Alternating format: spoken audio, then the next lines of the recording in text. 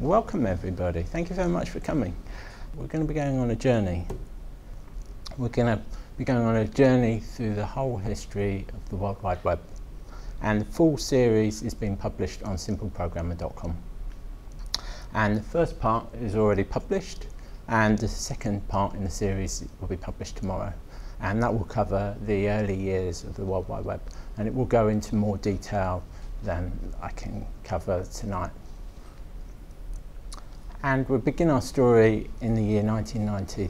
So the World Wide Web was created by Tim Berners-Lee, and he was working at the Particle Physics Research Centre, CERN, and for about a year he was trying to get approval for his plan for what he would call the World Wide Web.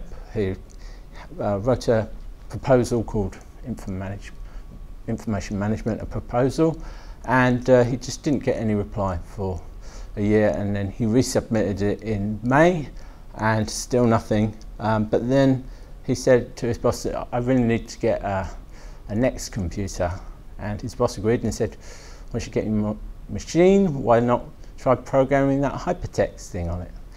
So he got started, and he got working with someone called Robert Cailloux, and once they had a kind of an early prototype of the World Wide Web, they went to the European Conference on Hypertext Technology to pitch the idea, and they thought someone would be able to take the project on and develop it further for them. But they found that although it was a conference on hypertext technology, not many people really understood the idea of the World Wide Web. One of the comments was, you should have a central link database, because otherwise you're going to get broken links everywhere. So they didn't really understand the idea of this World Wide Web is going to be completely decentralized. And Tim Berners-Lee invented a hypertext markup language. So that was a simplified version of a markup language that was already around at that time, called SGML. And the early version of World Wide Web only worked on the Next platform. So what's the difference between the internet and the World Wide Web? Simple explanation, and quite a nice one I think, is the internet is all about connecting computers together, whereas the World Wide Web is all about connecting people together. And also this year we had the invention of Linux, the founding of the Electronic Frontier Foundation, and we had the first trellis modulated modem at 44.4 kilobits per second. Who remembers 44.4 kilobits per second? How many of you remember what that feels like? One person. This is what it feels like. But the next year, things started improving. We had the High Performance Computing Act, also known as the Gore Bill, passed into law, which funded faster networks. And the main event of the year was the browser. The first browser, World Wide Web, was released publicly in August. And the first site outside of CERN to be connected was Stanford Linear Accelerator, and that was connected by HTTP, which Tim Berners-Lee and his colleagues also invented. And the most popular website in the world at that time was the CERN website, which reached 100 hits a day. And the following year we had a couple of competing or supporting browsers, if you like, Urwise and Viola www, and also this year in the UK we had Pipex and Demon Internet springing up, and there were 1 million computers connected to the internet, although most of them were not connected to the World Wide Web. But it was the following year when Mosaic browser was created by two undergraduates, Eric Biener and Mark Andreessen, and that was funds from the High Performance Computing Act funding that. And once that was released, there was a sharp spike in the number of people using the World Wide Web, because it was such a big improvement over the earlier browsers. It was much easier to use and also quite powerful for the time.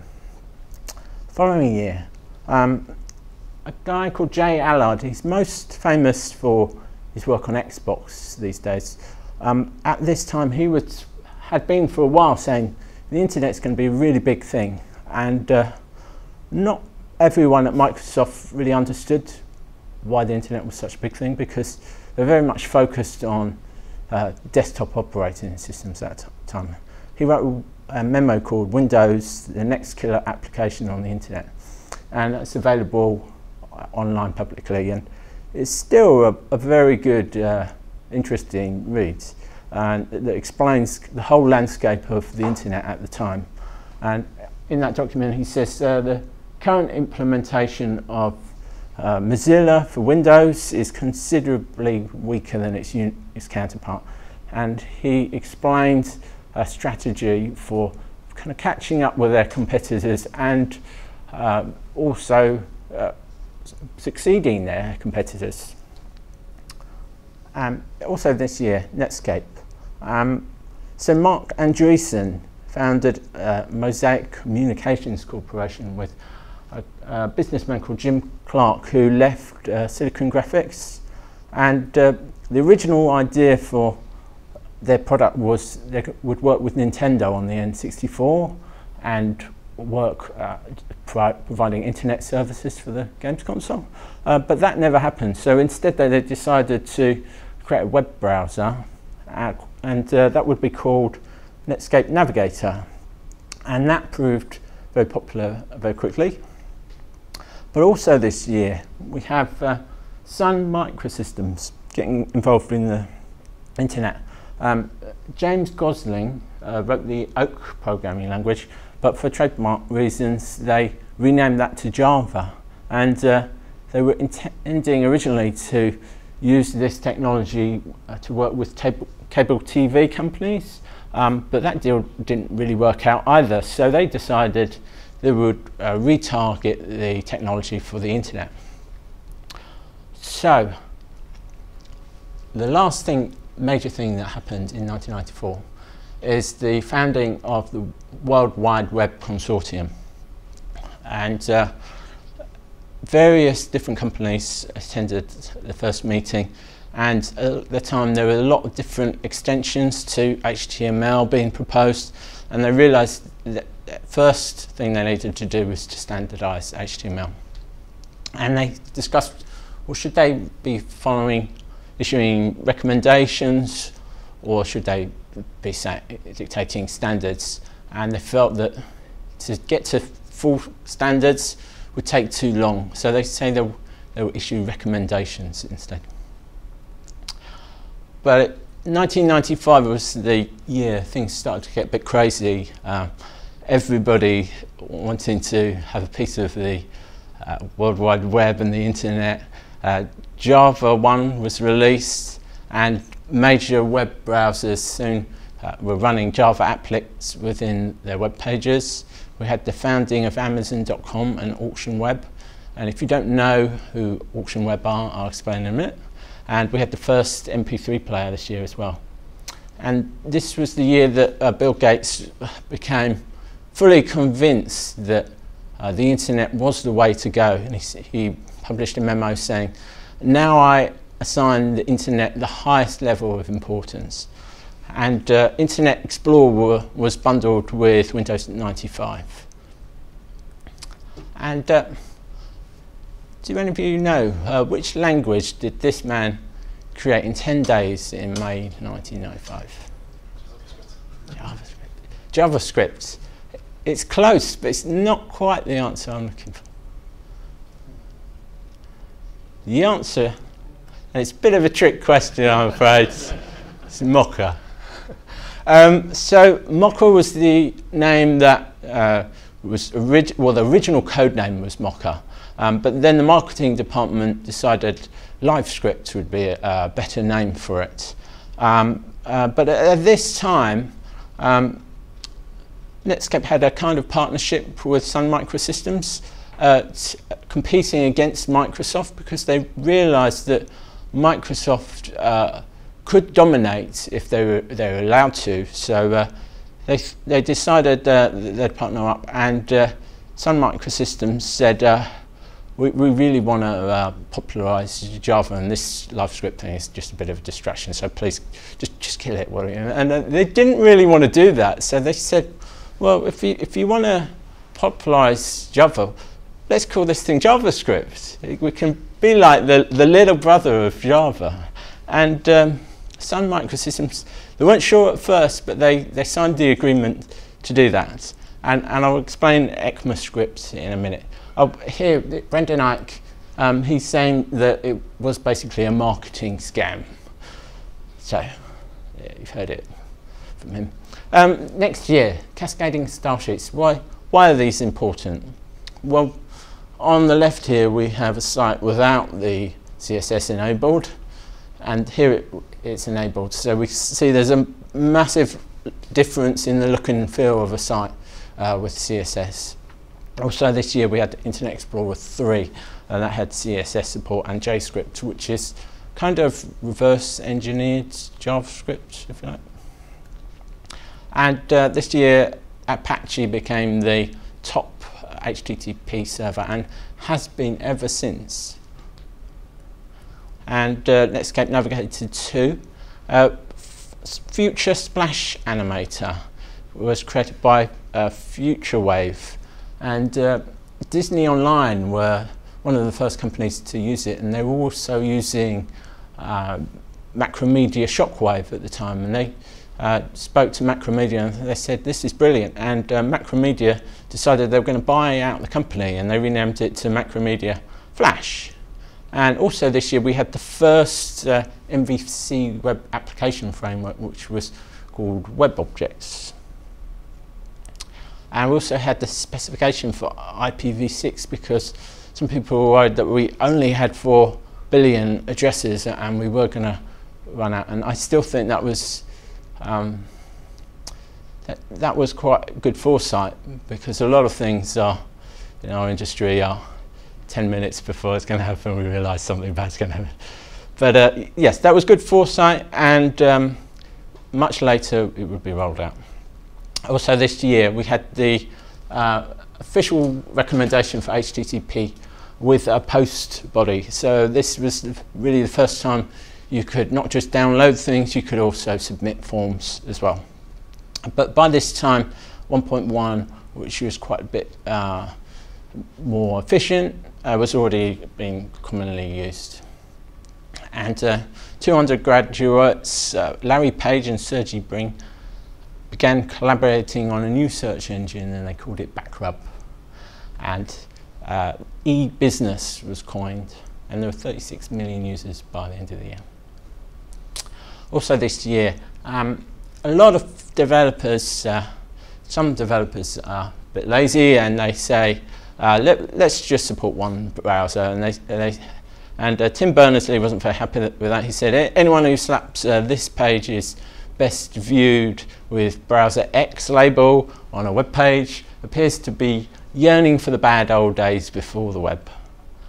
And the following year we had Macworld, a big announcement that they were going to partner up with Microsoft.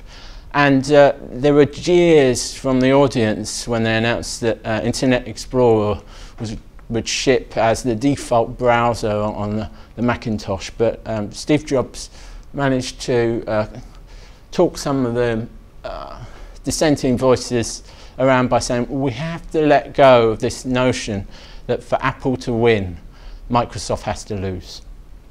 And it's the beginning of the dot-com boom. Everybody is realizing there's good money to be made, or potentially, in .com websites. And we had the first specification for ECMAScript. Despite common belief, ECMA is not a skin disease. It stands for European Computer Manufacturers Association. And the ECMAScript is the language specification for the implementation that's known as JavaScript. And this year, it's the browser wars. So, Internet Explorer 4 launches, and they have a post-release party, and I think some people got quite drunk. One thing led to another, and a 9-foot Internet Explorer logo ended up on Netscape's lawn. And a few people at Netscape weren't very happy, knocked it over, sprayed Netscape now, and put the Mozilla mascot on the top, and a sign that says Netscape 722, Microsoft 18. That was the usage figures at the time. But Internet Explorer 4 would prove to be very popular. And we had increasing standardization, HTML4 spec. The viewable with any browser campaign begins. That's partly inspired by what Tim Berners-Lee said. And Auction Web is renamed to eBay, and that continues to grow quickly. We had the antitrust case beginning against Microsoft for deploying or releasing Internet Explorer with the operating system, and there's Bill Gates in court. And we also had CSS2. 1998, Google. It's in beta, but PC Magazine says there's much more to come at Google. Even in its prototype form, it's a great search engine. And they had 9,800 searches a day, which they were very happy with at the time. 1999. This is one of these really small things that happened at the time that would prove to be really important for web developers. And at the bottom here, we have Alex Hopman's website that has the full story. But this technology, XML HTTP requests, would prove to be really important for speeding up the World Wide Web. And that was shipped as an add-on for Internet Explorer 5. We have ECMAScript 3 released. We have a JavaScript-like programming language for Flash 4. It didn't have a name at the time. And Salesforce was founded this year. 2000 is the beginning of the collapse of .com business. Just a lot of software wasn't as good as investors hoped it would be, and there wasn't the technology for video. It wasn't very good. Internet connections weren't quite as fast as some people hoped they would be at the time. Various different reasons. There was the millennium bug was just gone past. Things weren't quite as rosy as people hoped they would be. And some companies went bust, but there were some good things going on at this time as well. There was X.com bucking the trends. It was renamed to PayPal and carried on expanding rapidly. And we had the iPod with iTunes. We had Wikipedia launched, Creative Commons, WebKit project announced by Apple. We had Internet Explorer 6 and the first commercial launch of 3G in Japan. New beginnings. Web 2.0. So there's a few different definitions of Web 2.0. A common one is really due to the rise of blogging, because it was a new way of using the internet. The early World Wide Web was really just about downloading documents, kind of standard text and maybe an image here and there. And there's a new usage. People are not just downloading information, they're uploading information, they're talking about themselves. Messaging was starting to kick off quite and become very popular as well. And so the media brands had that one, Web 2.0. Also this year we had ASP.NET. That was a big improvement over the earlier ASP. And in 2002, Netscape were no more, but many of the employees from Netscape worked for a new company called Mozilla, and they wanted to call their browser Phoenix because it was rising from the ashes of Netscape. And this was supporting XML HTTP requests, and at the time we had this kind of crappy code that you'd have to write, because we have all these different kind of versions of XHR, because there wasn't a standard that everyone was using. And we also had Nginx being developed in Russia, and 600 million users on the internet. Safari, fastest browser on the Mac, and the first one with Google integrated into the browser. And iTunes 4 was the first version to come with a music store. And although Mozilla wanted it to be Phoenix, they couldn't, because Phoenix Technologies claimed trademark infringement, so they renamed it to Firebird. And in 2004, thefacebook.com was launched. Who saw the film The Social Network? Some of you? You know, some of it is not 100% true.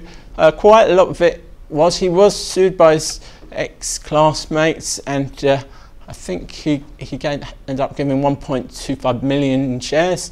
So if they'd kept onto those, they could be worth good money now. And yes. Also this year, Gmail. Almost everybody thought this was an April Fool's joke, because Google gave a kind of a quirky announcement saying, heck yeah, it's going to be 500 times more storage than Hotmail, and everybody said, yeah, right, yeah, of course. But it wasn't a joke, it was real. And work begins on HTML5, and Mozilla, unfortunately, could not name it Firebird either, because the Firebird database community said you can't call it Firebird, that's our name. So they decided they'd call it Firefox, but then they found in the UK there was a company called Firefox, so that wasn't good either, but they managed to resolve that and eventually called it Firefox and released it. Also this year there's 1,000 employees gathered to work on a secret project at Apple called Project Purple. Following year, Ajax is coined for the term for XML HTTP requests, and really up until now it wasn't well known about, because there wasn't really a name for it. It wasn't really advertised very well, but this name became popular, and books started coming out on Ajax, learning Ajax, and usage of it increased dramatically. Also in 2005, we have YouTube, we have Skype Technologies bought by eBay, we have Google acquiring Android, and Steve Jobs and the Google guys making the Time 100. And we have WebKit open source. We have the rise of model view controller web architectures, web objects bundled with Xcode. We've got Ruby on Rails, we've got the Django for Python, and we've also got lots of books out for some of the Java frameworks, Spring and JSF. 2006. It's the beginning of the era of the cloud computing, also known as on-demand computing. Shared processing resources and data on demand.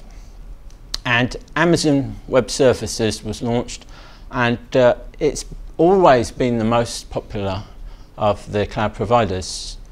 And also this year we had work on OAuth beginning at Twitter. And speaking of Twitter, we've got some early designs of Twitter that kind of look a lot different to how we remember it now, but it shows how much it's changed over the years. We also had jQuery released. 2007 is the year of the iPhone. Johnny Ive was named the Product Designer of the Year by GQ magazine, and here we can see how much smaller and more elegant it was than the older message pad. And we had Silverlight, we had one laptop per child, shipping $100 connected laptops out to the third world, and we had Google releasing Street View and availing its vision of a new mobile device platform called Android. And the following year it released Android 1, and it also released the Chrome browser, so it was entering new markets and a pretty good year for them. Microsoft were not quite as finished, but they were busy and hard working on Microsoft Azure. They tried to buy Yahoo for $40 billion, but Yahoo said it wasn't enough money, and there were 2 million emails per second sent, even in 2008. By 2009 it was pretty clear that XHTML2 wasn't going anywhere, and XHTML5 was going to be the future. And also this year ASP.NET MVC was released, Node.js was released, only supported Linux at the time. Internet Explorer 8 came out as well, and also we had Bitcoin, the first major cryptocurrency, and AngularJS. 2010, the cloud war is heating up. We've got Azure released, we've got Cloud.com, OpenStack. There's a lot of different cloud providers coming into the market. And we have in 2011 the iPad, Internet Explorer 9, and Microsoft buys out Skype Communications. And Microsoft helps Node.js to support Windows, and Isaac Schluter, I think, is the creator of NPM. And we kind of have a second browser wars around 2012. Internet Explorer 10 comes out, and from a standards point of view it's pretty good. It's got supports HTML5 and CSS3. But this year, Google Chrome overtakes Internet Explorer as the most widely used browser. And Microsoft released a few different products. So this is the start of kind of a new philosophy at Microsoft. This Scott Guthrie had quite a lot to do with the change in direction at Microsoft, saying we should be releasing more things as open source to help developers. And we also had the OAuth 2 spec. And Speedy, Google Speedy, they have a technology to speed up the World Wide Web that they call Speedy. And this year we have the launch of IPv6. This supports 340 trillion addresses, so I think it may keep us going for a little bit longer. We have leaks from Snowden. Well, he took asylum in Russia this year, and the Guardian say that only a few documents have been released. Also this year we have React.js released by Facebook, or created by Facebook. I'm not sure if it was publicly released then, but it was certainly created by Facebook in 2013. We had the Android KitKat release, and we had WebGL, Speedy, and JavaScript enhancements in Internet Explorer 11. The Connected Car Expo, the first one of those was in 2013. This was really a sign of a new market for connected devices in cars. The idea of driverless cars was coming to fruition around then, and some big companies getting involved in this first exposition. 2014, We have Facebook buying Oculus VR for $2 billion. They're really quite serious about the idea of virtual reality. Mark Zuckerberg says virtual reality was once the dream of science fiction. The internet was also once a dream, and so were computers and smartphones. The future is coming, and we have a chance to build it together. Also this year, we have the Heartbleed bug. We have 500,000 secure web servers which are vulnerable to private key theft and user session cookies and passwords being stolen. And there was a guy called Paul Henning Camp who gave a talk a few weeks before that was announced, and he almost predicted what was about to happen. So I recommend watching that talk if you've got time. Only 40%, well, as much as 40%, I should say, of the world population is using the World Wide Web, but we'd obviously like to improve that. Sir Tim Berners-Lee gives a TED talk in Vancouver and calls for a Magna Carta for the web. And we have the final recommendation of HTML5. A lot of people have been using it in different forms by that time. And we have Android Lollipop and iOS 8. And we have what was still mostly called ES6, ECMAScript 6, becomes ECMAScript 2015. It's a big release for JavaScript, many new features, and many of them go into Node.js. And this year we also have Microsoft Edge, which comes with Windows 10, and they removed a lot of the old Internet Explorer legacy code and did a major rewrite for web standards and interoperability, and they open sourced their JavaScript engine as well. And we also have the first version of Vue.js announced, released. HTTP 2. So this is what Speedy, well, this is mostly based on Speedy. There were a few changes to how Speedy was, but it's most of the ideas of Speedy are incorporated into HTTP 2. And so a lot of companies are now changing their websites to support HTTP 2.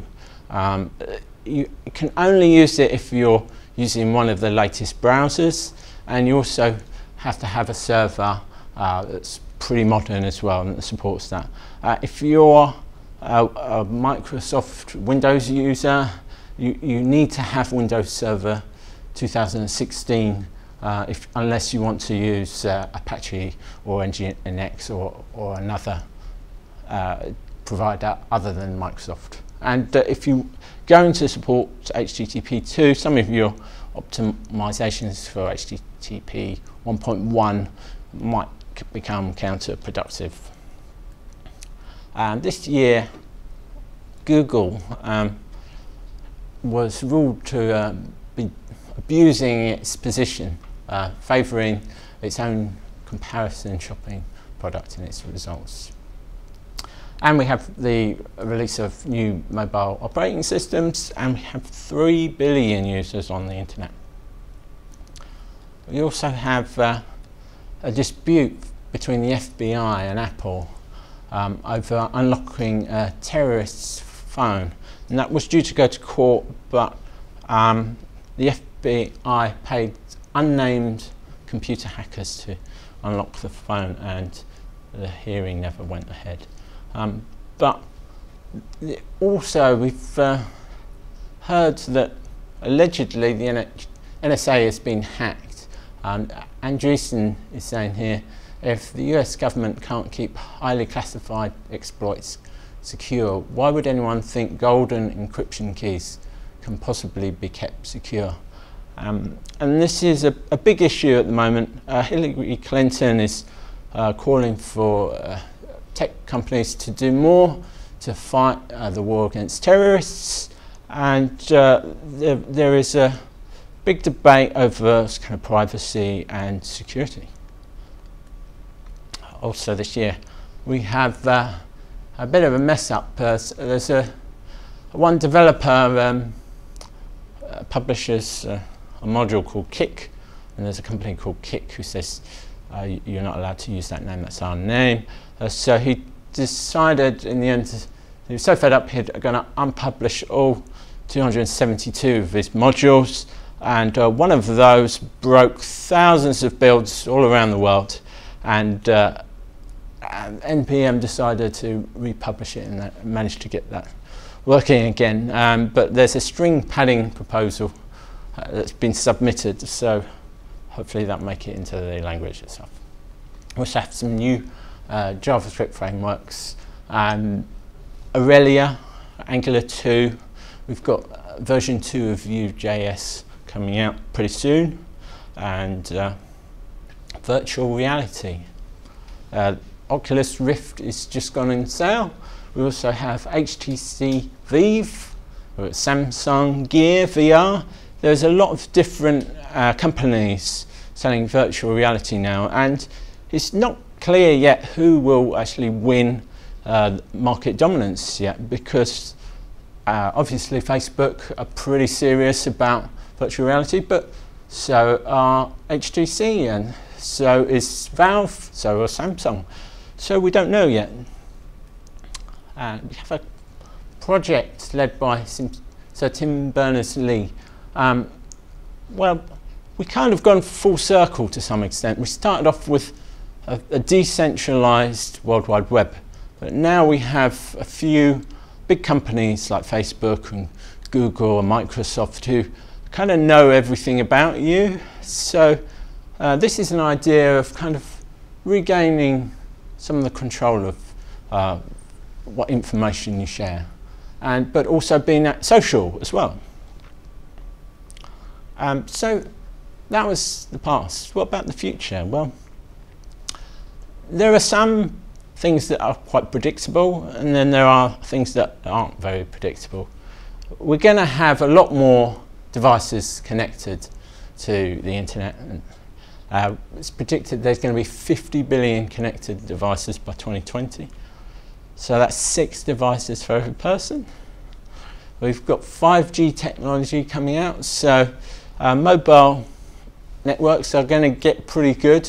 The EU have recently said that every village and city is going to have free Wi-Fi access, and they're going to be rolling out 5G networks across the European Union by 2025. But one thing, I think this is the most important thing, is it's easy to forget that most of the world still doesn't have access to the internet. Just every day using the internet is just so normal to me now. It's hard to imagine that there are so many people without any connection to the internet. So I think that's one thing that we'd really like to change in the future. And it's up to you. How do you want the future to be? And we are developers. We have the control, or we have the potential to build the world that we want to live in. So thank you very much for coming to see me, and wish you a good night.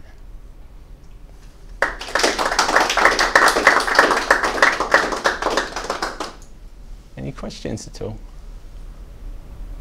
I have questions about the cloud services space. Can you just say a little bit more about how Amazon took its lead early on, and why it took so long, well, so long comparatively for some of the other big players who are now competing in that space to kind of catch up? I think they just had the idea earlier than other companies.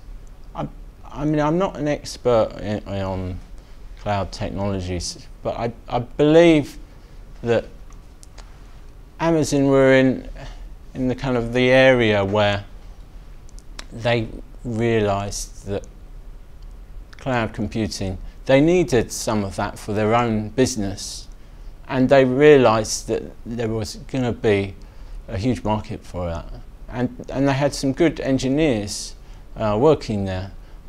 So they just had that product out first, and they did a good job of listening to the feedback from other people, and they've always been good at keeping a fast service.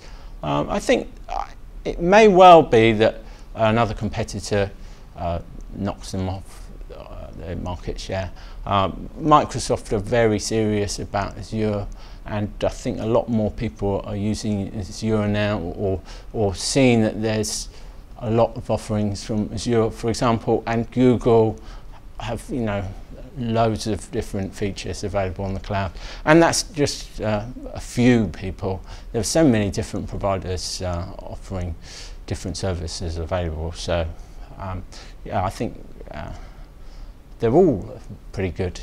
So. Do you have a view on where the kind of battleground is going to be played out? Is it going to be around features? Is it going to be around speed? Is it going to become commoditized and be more around cost? Well, I think all of those things are very important. Some businesses are very price sensitive. Others are not. They just got money to spend, and they really want the fastest thing available. And there's always going to be an interest in having new features. Every company has its own needs, and anything that provides a program that's closer and involves lower development costs in-house is a very good thing. And really, developer time is very expensive, so it's usually a lot cheaper to buy rather than build. But it's going to be a mixture of things. There's definitely room for quite a few different providers, but we've also seen small companies getting bought out by bigger companies. I can't really see that changing anytime soon. I think that's just going to carry on the way it has been.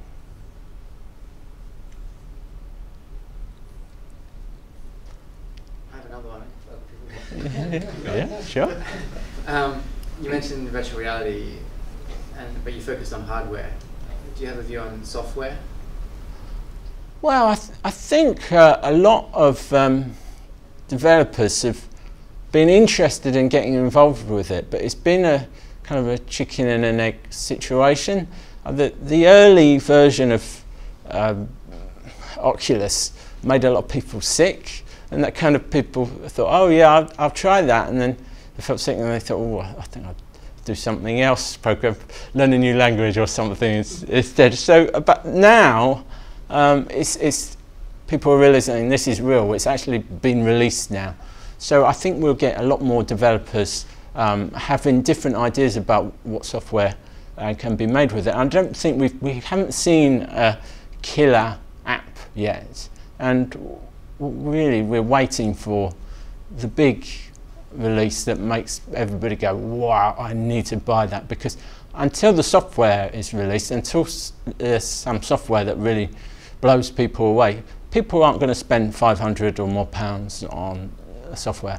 It's just, without amazing software, it's just an expensive toy. So I definitely think we will see that, and probably within the next year we'll see something amazing. And I think that will really determine who wins the biggest market share in virtual reality. You mentioned at the end with Sir Tim Berners-Lee that open data system. Could you talk a bit about how that could work, or if the details have been released? Yeah, I think it's best to take a look at the website. So we'll take a quick look. So it's kind of not 100% clear in terms exactly how this is going to work. There's a lot of this is quite early, to be honest. It's not a full product yet. There's a lot of stuff that's open source, but it doesn't feel like a full product yet. It's really just an interesting idea that I think could come to fruition. and if enough people are interested in the idea, then I think good things could happen. But yeah, I recommend having a look through the website. It's quite interesting. Is it the idea that it would be a platform that sits on top of the World Wide Web and shapes how users view the web and interact with the web? Yeah, it's a software platform that would kind of compete with other social networks like Facebook and Google Plus. I think it could have commercial opportunities as well. But it was really the idea about it is moving away from this centralized system where all the data goes to one place. It's really about kind of empowering individuals. So one of the things I saw is it's roughly 16 years from IPv6 being announced as a spec to actually being released. What are your comments on how long that took? Probably too long, but also a lot of people still use IPv4 even now. It's not very widely adopted yet from what I've seen. No. Well, the thing is, people just tend to be a bit lazy, and unless there's an urgent need to change something, then people generally don't. And that attitude is not always wrong. It costs money to change infrastructure, and it takes people's time up. If you're running a business, you want to be focused on your business. If you can go too far in the direction of new technology and spend so much of your time chasing the latest thing, you forget to focus on your customers.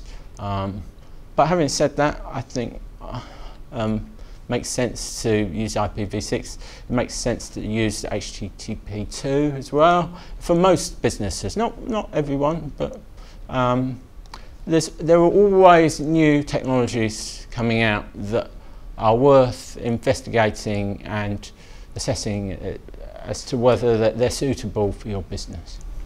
It's interesting just because we have NAT and really nobody's shown me too much of IPv6 that we haven't really kind of solved by doing network address translation. So it's still kind of waiting for that, other than it's something we know we should do, but there's no real urgency in doing it.